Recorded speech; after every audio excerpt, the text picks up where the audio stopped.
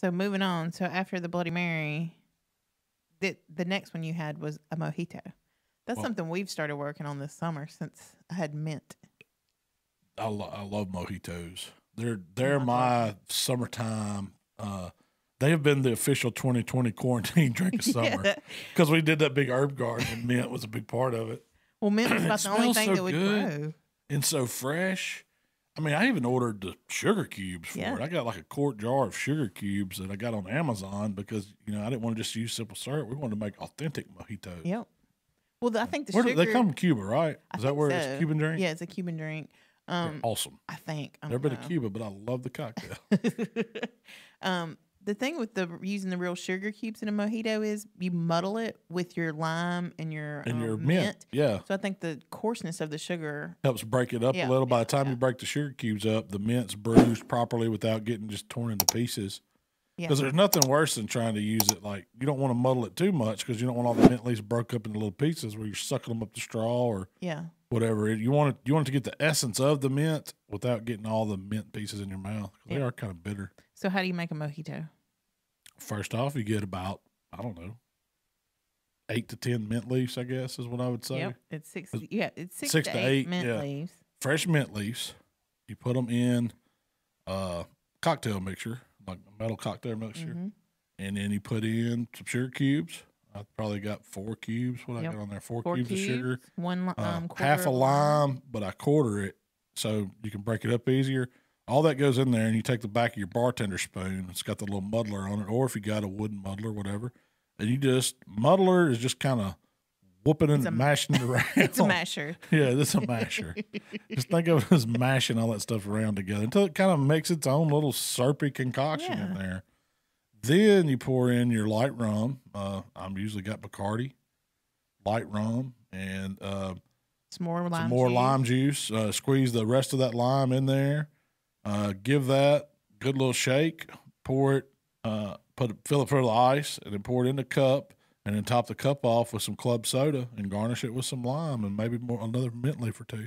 And it's like, it's summertime in a glass. And I don't know if I've never had a mojito. I just assumed I wouldn't like a mojito, but when we started making them this summer, I was like, why haven't we been doing this sooner? If you made it with vodka, would it be a mosquito? Mosquito. That's a good. I need to add that to it. It's a mosquito version. It's just vodka. It's not Stoliana. I did make Stoli's vodka. You could use orange Stoli's and a piece of orange in there too, and make a mosquito. I did make it with vodka one time this summer. It's all right. It's not as good as with the rum. I'm a rum man. I love rum. I usually like darker rum. The darker the berry sweeter juice. You said, I don't like rum. Rum likes me. Yeah, I don't like the rum. The rum likes me. That's right. That's what I tell the ladies on the island. So, they believe it too. Mississippi Mule. What is a Mississippi Mule? So a Mississippi Mule is basically a Moscow Mule, but it's made with cathead vodka, hence the Mississippi part. That's all it is. So a mule is a vodka drink mixed with ginger beer and usually, lime. That's about it. Yep. Ice in a copper mug. I don't know where that part comes from. Yeah. But it's good. I like ginger.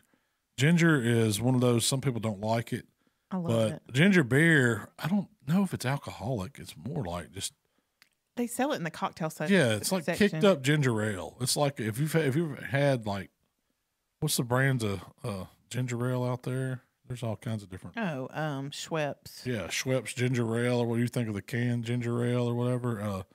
They take it, and it's usually in a little bottle, but it's more intense ginger flavor. It's a sweetened, carbonated non-alcoholic beverage. Yeah, so that's what it is, and you just use it as a mixture like you would Sprite or anything else. Ginger beer is produced by the natural fermentation of prepared ginger, spice, yeast, and sugar.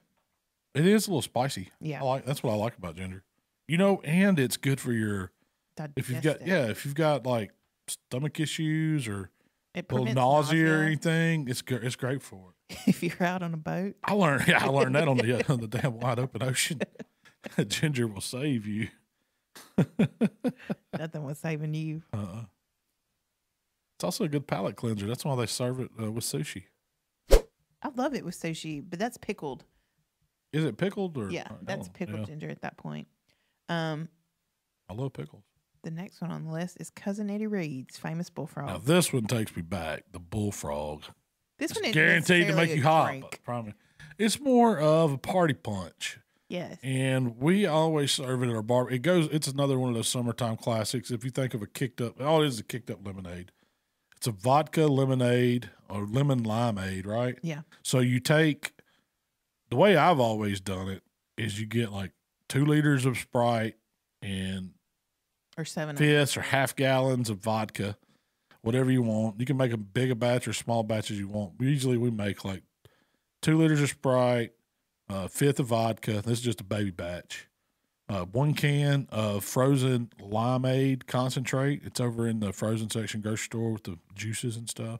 And then 1 can of frozen lemonade concentrate. And then you float some slices. And you float lime slices and oranges. Yep. Yeah, just whatever for looks. You float those in there. So you get you a big punch bucket and you put your vodka in there and you put your concentrates in there and you stir it up and you pour in your Sprite and float your fruit. And we always have it. You better warn people to watch it because you don't know that it's got alcohol in it. You don't taste that vodka. All you get is this refreshing lemon lime beverage that you think's lemonade, and it'll get you in trouble. We serve it at Memphis May every single year, and it's so good because you're out there, you're hot, you're sweating, you're always drinking water or drinking a beer or whatever, and you just get like, ugh. Nothing sounds good to you. And somebody says, you want a bullfrog? Refreshing bullfrog. Like, yes. You need some hop, don't you? Yeah, you need a little hop. You need a little hop. So we had it in our booth at Memphis in May. In a big container, like you're just sitting up there looking all good and refreshing, like it's a lemonade stand. Yeah. And we had a sign on that says Eddie's Bullfrog. Eddie Reed. Eddie Reed. Eddie MF&R Reed's Bullfrog. Yeah. And that's what it's called. The guys from ThermoWorks, they're all Mormons. From Salt Lake City, Utah. Yeah, they came in and were hanging out and helping themselves to the lemonade. I don't think they were. He had no idea. They didn't know that alcohol. I felt bad about that.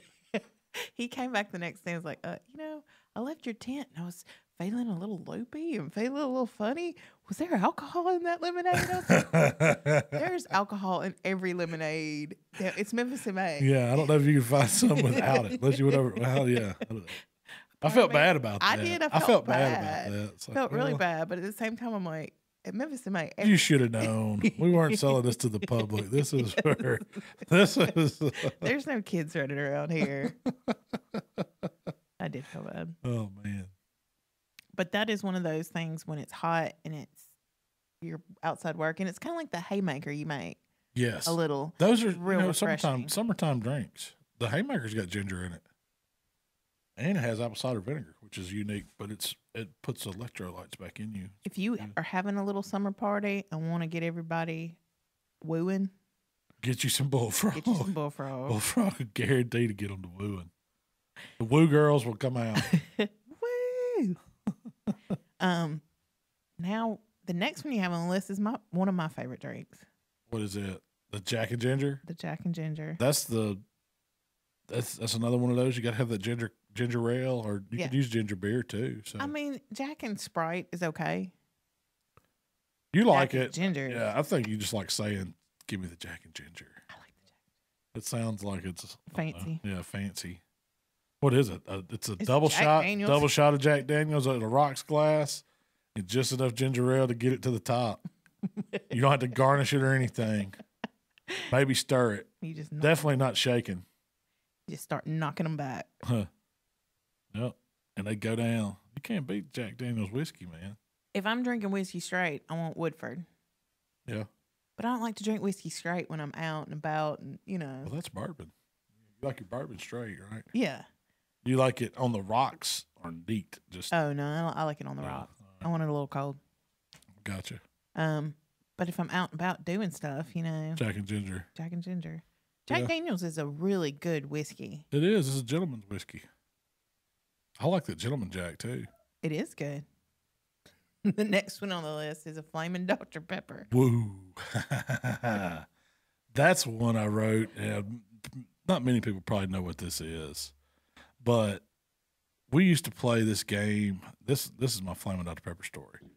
we played this game called In Between, and it's like this dollar game that you play and you pull cards and you try to guess if the next one's going to be in between or whatever, and you got to match the pot if you hit on the card or what. It was a game. It's one of those quick moving. Yeah, it's quick moving party game. Yeah. And so we got it was at my buddy's house. This was back there in college, and we got to drinking Flamin' Dr. Peppers. And a Flamin' Dr. Pepper is you get a beer mug and you pour a 12-ounce beer in it, canned beer, and then you get a shot glass and you fill it up with amaretto, but you leave a little bit of room on top and you float 151 on top, and you light it on fire.